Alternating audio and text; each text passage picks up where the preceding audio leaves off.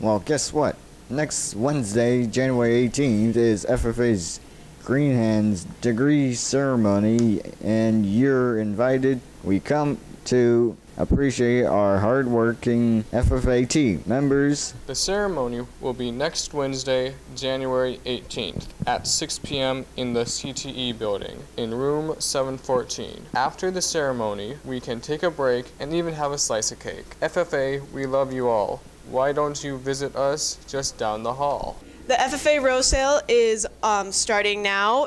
You can find the forms fill out either on our FFA info board, which is located in the CTE building, or in the main office. The deadline is February 3rd to get those forms in, and if you have any questions, please see Ms. Anderson in room 712. Good morning, Golden Eagles. We're back from winter break. I'm Aiden Sager. I'm Nick Hoffman. And we have a new school, if you couldn't tell. Earlier this month, Whatcom County had a wrestling meet with international guests. Considering it's 2023, Nick, did you make any New Year's resolutions? I sure did. What are they? They're New Year's resolutions. Okay.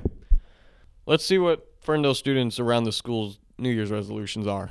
Hey Eagles, and we wanted to know what students' New Year's resolution was. My New Year's resolution is to do better in school. What's your New Year's resolution? Whip a Hellcat. What's your New Year's resolution?